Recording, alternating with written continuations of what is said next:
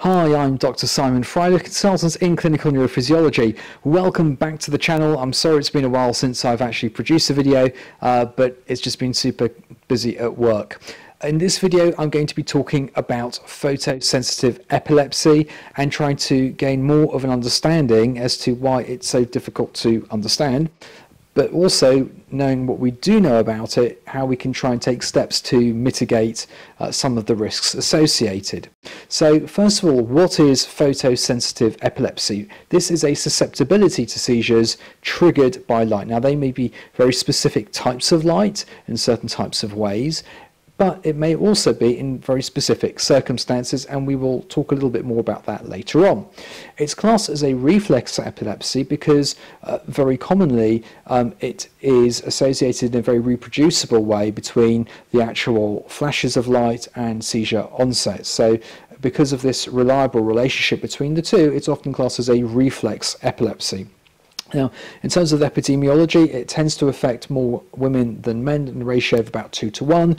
It affects about 1 in 4,000 or so of the general population, and it may be a familial or genetic trait, and it can affect somewhere between 10 and 20 or so %. In terms of our fundamental understanding of this, it's actually a huge conundrum because our usual model of epilepsy involves an area of the brain where things are going wrong electrically. There's an initiation area where abnormal synchronization of electrical activity is occurring, so the neurons are firing synchronously out of the usual controls which would inhibit or guide their pathway through the brain. And that may be due to overactivation of those neurons or perhaps decreased inhibition. So the mechanisms which can dampen down some of these types of events may not be working correctly. And so we usually have an initiation area, and then from that zone it propagates outwards across a particular network or networks. And so we would generally expect for a photic epilepsy to actually usually arise from the area of the brain which is usually associated with processing that information, the visual cortex. And so we would expect it to occur in situations where there's anatomical disruption or various lesions in the back end of the brain where this occurs in the primary visual area. But in fact, that often is not the case, although sometimes it is the case, but usually it isn't the case.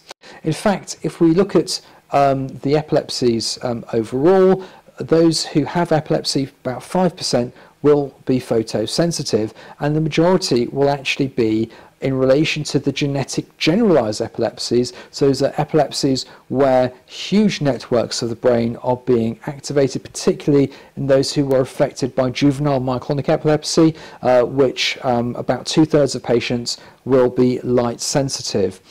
And also as well, usually the cause as to why it tends to manifest itself in the peripubertal years because of the association with those particular types of epilepsies. Now it can occur in focal epilepsies, but those are usually less common. It will usually, when that does happen, occur to those where they have occipital epilepsies, but sometimes it can also occur in those who have pure temporal lobe epilepsies too. And so we can start to understand that the mechanisms involved can be quite complex. They can be quite different between those who are affected, and overall most people would agree that it's actually quite a heterogeneous mixture of different causes all coming out with this relationship between light triggering and seizures occurring. Now, I don't normally get involved with showing EEGs on this channel, but I just wanted to highlight some of the complexities and just sort of bring it to life and show you just how the networks can be synchronized. So first of all, we have over here on the right hand side a standard EEG recording machine. It has a computer, it's got a head box where all the wires that we put onto the head are attached into, and on top we have got a strobe, a light strobe, which actually gives these pulses of light, and pretty much every EEG machine you'll see advertised will have that light strobe with it. Now, the way we put the electrodes on the head, again, I'm not going to go into the details of this, we put them in very specific ways, and then we can basically daisy chain how we record the electrical activity in very standard ways. What I'm showing you here is what we call the double banana or the bipolar longitudinal montage, and basically what we have are chains of electrodes covering from front to back across the what we call the frontotemporal chains and centroparietal chains towards the inner part, and then the midline chains. And so for the purposes of this, I've actually highlighted the right hand side of the brain with red and the left hand side of the brain in blue, and down the center is in black. So this is a normal EEG. This is what we call the alpha rhythm, and basically the reds are here on the right side of the brain, on the outer chain first, then the outer chain on the left hand side, then the inner chains on the right, then the left, and then the midline, and that's the double banana. And basically we can count over here 1, 2, 3, 4, 5, 6, 7, 8, 9, 10, about 10.5 hertz, so 10.5 cycles per second. So that's a very normal alpha frequency, and just bear that in mind when I show you the next slide. So the next one I'm going to show you is when we apply 17 flickers per second, and you can see at the back end of the brain, both sides, mainly on the left hand side, you can see these spike slow waves over here, and that's very understandable in terms of how these are being generated, how these seizures can be generated if the area, the region of the brain which is dealing with vision is sending off these epileptiform discharges. However, although that's very understandable, it's actually quite rare that we get to see that. Most of the time we'll see generalized discharges. In this particular scenario, at 18 flickers per second, we see these generalized polyspikes over here, and in this second example I'm showing you, at 8 hertz, at 8 flickers per second, we are seeing generalized spike slow wave discharges. And you know, how do we get from those occipital regions to these very rapid onset generalized discharges, which imply quite widely distributed networks, that the signals in this particular set of examples are happening at a point where they can be widely distributed rather than perhaps originating simply at the back of the brain, as would be very neat in terms of its understanding. And in fact, here's another type of pattern that we can see. In this particular case, at 16 hertz, 16 flashes per second, we have at the front of the brain, the frontal regions, you see these polyspikes, which then move into these spike slow waves. And if you look very carefully as well, you can see actually they spread from front down to back as they begin to generalize. And so how do we get from the front end of the brain when it's all being processed at the back? And to begin to understand the complexities of this, let's delve a little bit into vision and how that works. Now, I know many of my viewers will be real aficionados of anatomy, and so I'm always quite careful, quite a discerning group that you all wonderfully are, in terms of the accuracy of what I'm showing you. And so I just, broadly speaking, wanted to highlight the following. Most of us will be well aware that we don't really see with our eyeballs. Those simply encode the photons of light such that they can be sent to the back end of the brain through quite a long pathway to where they can be processed. So the primary visual area is called V1, and then it's got some associated regions around all of that, and then it begins to get sent to other parts of the brain. So those signals get sent to the temporal region so we can understand what we are seeing. Is there an emotional content to what we're seeing? We're of course creatures of the daytime. Our vision is very important to us and what we do. We need to understand what we are seeing. Is there any danger involved? Is it something we should be running away from? Is it something we should be running to? The parietal regions are another important area where the signals get sent up on towards the upper part of the brain in the back. And over here we start to understand where objects are in space. We also have to send and encode that information to more frontal parts of the brain, not only to the frontal eye fields and to the prefrontal cortex, where we can understand, or our brain can control where the muscle movements of the eyes will be taking our gaze next, but also where we can start making judgments with what to do with this information and how we can then process that into actual generalized muscle movements. And of course there are also, for the more discerning viewers, even some bypass circuits as well around the brainstem too. And the short of this is that there are lots of regions involved with processing visual information. There are lots of networks, there are lots of switches, and because of that there's lots of potential for things to go wrong.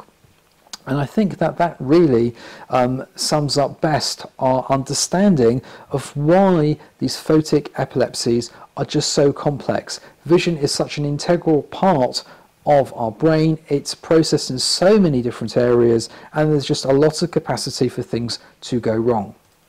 In fact, if we look at the relationship between those who've got these paroxysmal discharges on the EEG and the circumstances of the seizures, we will actually discover that only about 40% of those where we actually see these discharges, these paroxysmal spike waves, only about 40% will have pure photic induced seizures without any other seizures, and about 40% have got spontaneous and photic induced seizures, and 20% have got spontaneous seizures only and won't actually manifest in real day life with photic induced epilepsies, even though we may see some discharges on the EEG when we do it in the lab. And that just highlights further more that it's not simply an epilepsy relating to vision at all. In fact, the majority of seizure manifestations will actually be generalized seizure manifestations, generalized tonic-clonic, absence seizures, myoclonic jerking, combinations of the above, and it's only really in a minority where they will actually be very much occipitally based, whether it's visual deficits or hallucinations, particular colours and so on, things coming into the visual perception, as it were. Sometimes, of course, these may secondarily generalize, but overall, the majority of seizure manifestations are in fact generalized. And so, to summarize, and to really recognize why we have all these uncertainties, vision is incredibly complex, lots of parts of the brain are involved, and many networks and switches are activated, and it's almost certain that there are different mechanisms, different pathways which are triggered in different individuals, different groups.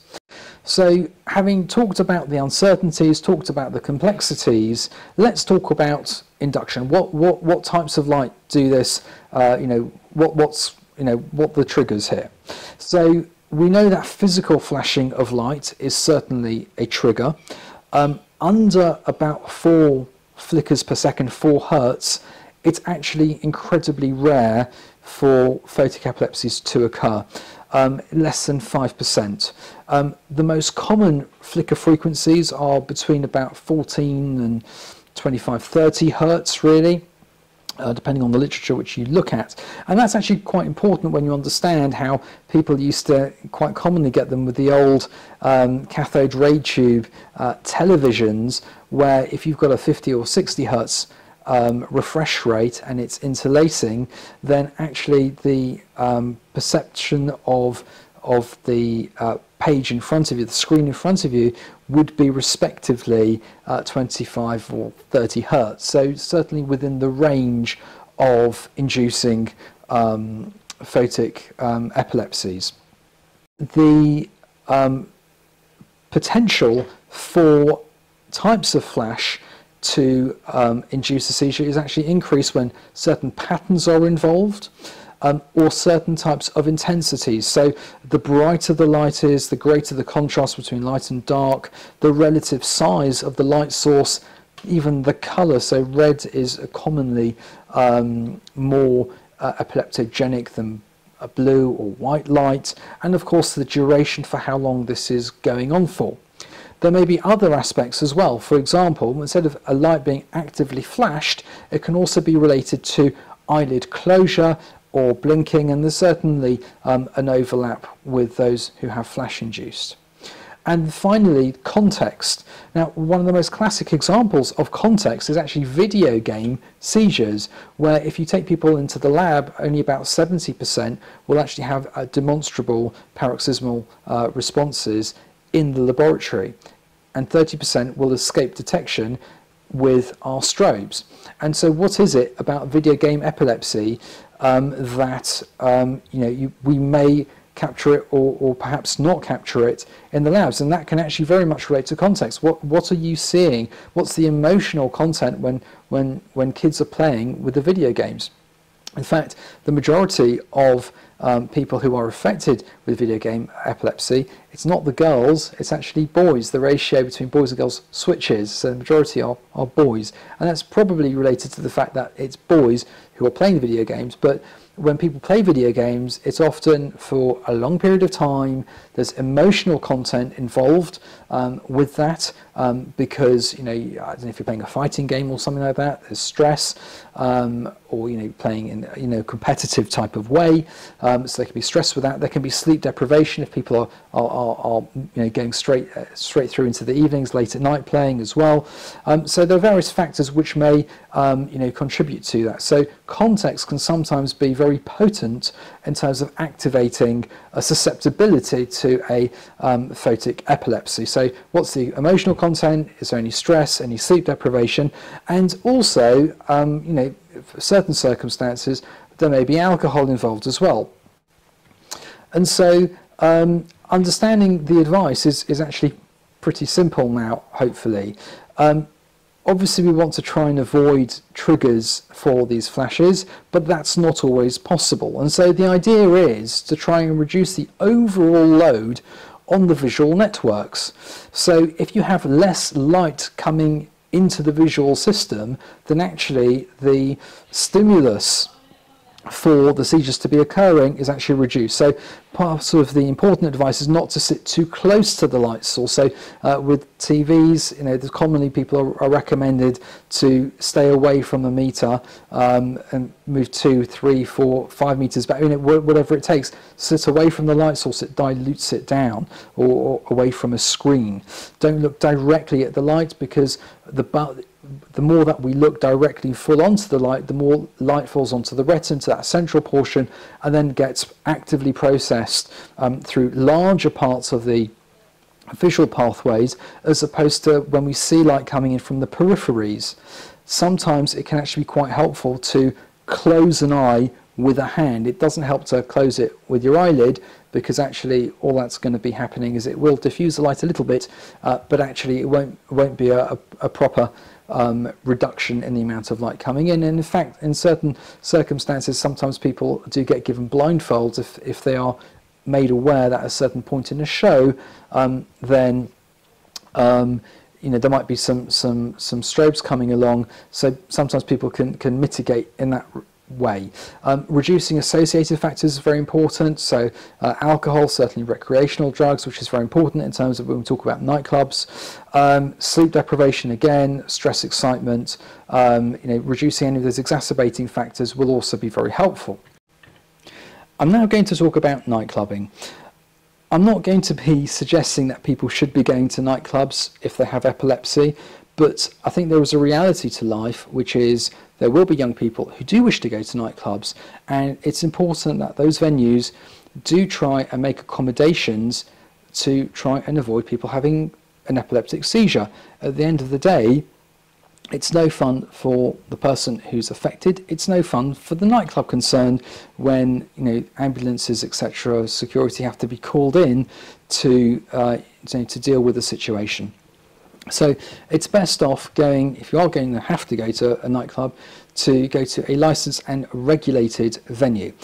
The next point is HSE advice, health and safety executive. We always make jokes about them, but actually health and safety executive advice, is that advice being followed? Now, my understanding is at the moment it's not the letter of the law that venues have to do this, but there is advice that they do promote to help allow people with light sensitive epilepsies to attend venues, or to try and prevent them from happening, because quite often this may actually be the very first presentation of it, and that is that the light should be going at less than 4 Hertz, and they should be synchronized lights if they have to have them at all. So by synchronizing them, it means that if you've got 3 lights next to each other and each of them going at slightly different times, all at 4 Hertz, you can actually end up effectively having 12 Hertz, which is quite a potent activator of these type of epilepsy. So it's important that they all fire off at exactly the same time, and they're daisy chained in to do that. It's also helpful to have high ceilings, that way the light is diffused as it comes down, and they should be away from walkways or stairs so that people shouldn't have an accident in a tight spot or in a dangerous area. So I would suggest that if you are planning to go to a nightclub, check in advance, are strobes being used? Could they be avoided? Can they make that accommodation for you? If they can't make that accommodation for you, maybe think about going to a different venue where they do care about you, where they do care about your custom. It's also important to avoid exacerbators, alcohol, recreational drugs. It's particularly important this time of year towards the summer when I'm recording this. People going to festivals, sleep deprivation, hydration, all very important factors to try and reduce the chances of having a heightened sensitivity to these seizures. And of course, take a friend. Tell someone, if you know that you have this type of an epilepsy, tell a friend, take a friend with you, just make sure they're around, help you get out of trouble if that is the case. Now, if people are feeling that they are about to develop a seizure, there are certain steps that can be taken as emergency steps, and so looking down, keeping your eyes away from the light source, covering your eyes up, one eye up in particular, will help to reduce that that burden on those networks and still be able to make your way out with a friend. You wouldn't want to be trying to run off and then find yourself down a stairway. That wouldn't be good. So make sure you're always with somebody, let someone know if you are aware of it, and avoid exacerbating factors. So I'm not suggesting that you do go to nightclubs, but do make sure if you are planning on going to them that they do accommodate for you and relevant mitigation steps are enacted. I hope that you've all found that useful. Please do stay safe. There are so many interesting facets to light-induced epilepsy. I just can't go into in one video, but I hope that does shed some light, as it were, on this very important type of trigger for certain types of patient groups with this type of epilepsy, and looking forward to seeing you in the next video as soon as I can record it. All the very best.